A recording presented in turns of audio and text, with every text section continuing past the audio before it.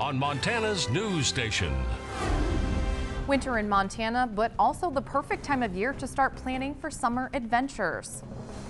Good evening and thanks for joining us. We'll get back to the boat shows in a moment. First at 5:30, the Glasgow skier reported missing yesterday was located within the first hour of search this morning, 5 miles from the North Fork at the Blackfoot River trailhead. Around 11 initial crews trekked into the wilderness on snowmobiles and skis. They say they had prepared to face bad weather and some intended to stay overnight if they had not found Keith Burke before then. There was a lot of concern about what the crews might encounter with the terrain and snow, and they remind skiers to plan ahead when venturing out on an adventure alone. It just adds a whole new dynamic to it, especially because we've had a couple winter storms blow through, and so he's looking at some pretty extreme conditions with wherever he went. So probably something like this, you definitely want to have your route sketched out on a map and give it to somebody, and then stick to that route. Burke was found skiing along the trail. He says the trip had taken him a little longer than expected. The total trip length was about 28 miles from where he started at the Dearborn trailhead and the trailhead the crews had started from. Scattered snow showers moved through the area overnight, with some getting hit harder than others. Let's head over to the Storm Tracker Weather Center. Claire, what can we expect for tonight?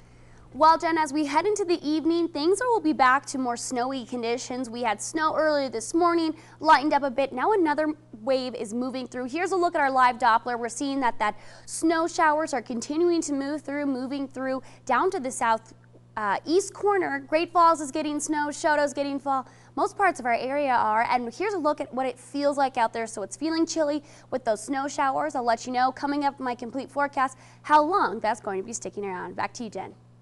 All right, thanks, Claire. The Attorney General Tim Fox is challenging the Dodd-Frank Act, which imposes stricter financial regulations on the banking industry. The bill passed in 2010 had support from both Montana senators who say they are continuing to monitor the restrictions passed to make sure compliance does not hurt Montanans.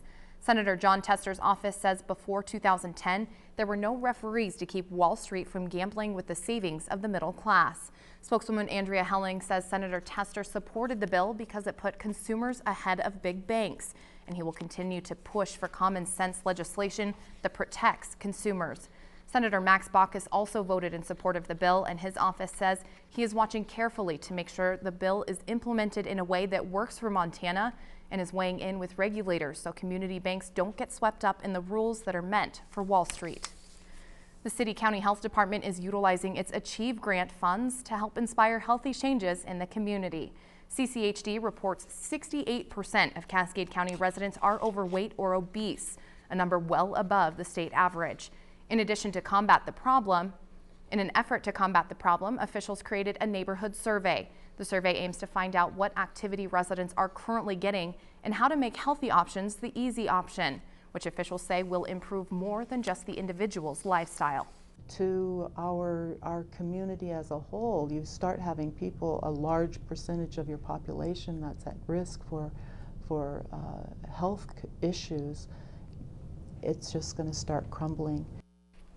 Thompson says those who are overweight put themselves at a higher risk for heart disease, diabetes, and high blood pressure. She says they'll use the feedback from the neighborhood survey as a data baseline to help establish functional solutions in the future. The Certified Nursing Assistant program at Paris Gibson Education Center is giving students a jump start to their health care careers. MTN's Claire Anderson spoke with one student who has taken advantage of the program and the value she found in having a career before receiving her diploma. Paris Gibson's CNA program counts as high school credit, and it's offered at a significantly lower cost. This allows 18-year-old Dakota to add the title Certified Nurse's Assistant to her duties as mom and high school student. I love the program. I love doing my CNA, and it really has helped me out a lot. We have had quite a few students go through that, and it works in with their high school and everything that they're doing, so by the time they're out of high school, they're actually certified, which is really neat. It gets them started into a job. For young mothers like Dakota, receiving a steady paycheck before receiving a diploma is a big benefit of the program. The CNA certification allows for young parents to start careers with more than minimum wage income and be able to provide for themselves and their child. I have my own apartment now and everything for him, and I'm able to support him because I have this job, because I get paid a lot more than minimum wage. It moves them into that I'm a responsible working parent quicker, which actually, I mean, gives them some empowerment because they're like, okay, I'm doing good. I'm able to provide for my child. Ultimately, Dakota hopes this is only the start of her career in healthcare. The program allows me to kind of get an understanding of what I might be into or what different things I might need. And it really is a stepping stone to help me later. Nursing assistant, homework, and mom duty. It's all in a day's work for Dakota, and being able to provide for her son while creating a future for herself is what she strives for every day. In Great Falls, Claire Anderson, MTN News. The CNA program has an average of 10 to 15 students per year at Paris Gibson, and it only costs the students $99. Snow may be falling outside, but some are already gearing up for summer. Wallace Marine held their annual boat show this weekend, where hundreds of people looked at least 50 boats of every make, model, and style. Wallace Marine owner Mitch Posey says he's seen an increase of serious buyers, which indicates a good year ahead. We've seen a lot of positive attitudes this year, and I think people are just a little more upbeat than in some of the years past.